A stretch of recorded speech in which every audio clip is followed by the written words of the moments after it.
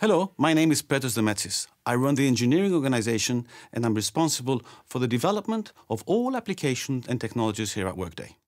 I think it's important to touch upon what makes Workday development and technology fundamentally different.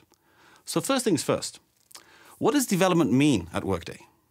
Well, it starts with the first line of code and metadata definition that we create. We iterate it over time into services and products, all the way to the deployment, the infrastructure, and finally the URL that our customers sign on. And I describe it that way because there's a theme. It's one thing that we build. We don't build multiple things and then cobble them together. This is a different approach in the enterprise software industry. This approach, plus our object-based in-memory technology, differentiate us from our competition. The competition is left to marketing, in which they try to match or best our solutions. But when it comes to core technology, they simply can't beat us. Okay, that's all well and good. But what's really important here is why we choose to go down this different development path. So let's go back to the 60s and 70s when businesses ran on really huge mainframe computers that you could shove transactional data into. And when someone wanted to get to that data, you had to ask an expert's permission. It was a daunting task. And then you waited. A few weeks later, your report would finally arrive. But now, that data was now old. It was stale. Then we had the 80s with the personal computers which connected to the mainframe. You could run your report, hit a button, all that data that used to be delivered by the dude would now be in a pretty spreadsheet. It was amazing.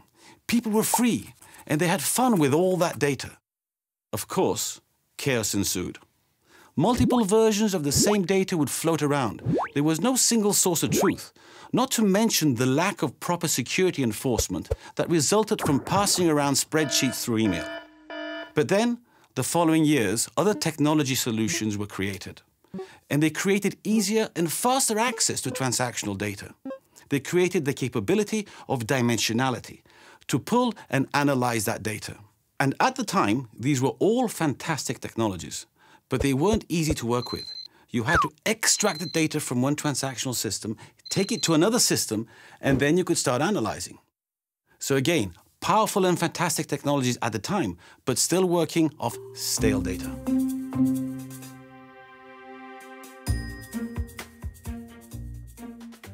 So when we built Workday, we had a chance to start from scratch, a chance to build something new that could solve a business problem. But how? How can our technology architecture help us close the gap between when we transact and then analyze that information to make business decisions? Our answer? Embed the whole notion of transactions and analysis in the same place. Workday was the first enterprise company to use object technology, a big departure from the relational technology used in legacy vendors. You see, in Workday architecture, the logic and the data are in the same place. The object. If you ask an object a question, it'll say, okay, I have that data, here's the answer. But if you ask it a question that the object does not know the answer, it says, hang on a minute, I've got this relationship with this other object. I'll go ask it. And if that object doesn't have the answer, it will ask the next one. And you're hopping around, you're traversing different dimensions. You're free to move around the object model. This is fundamentally different from past technologies that had a separation between your data and your business logic. What does this allow you to do? The objects provide you the ability to make things contextual and actionable. Now, when a report is run, our system uses relationships to the primary object, such as worker, to gather all the data related to that object. We can then drill down, ask the data questions, bring in more data, all on the fly, and within Workday.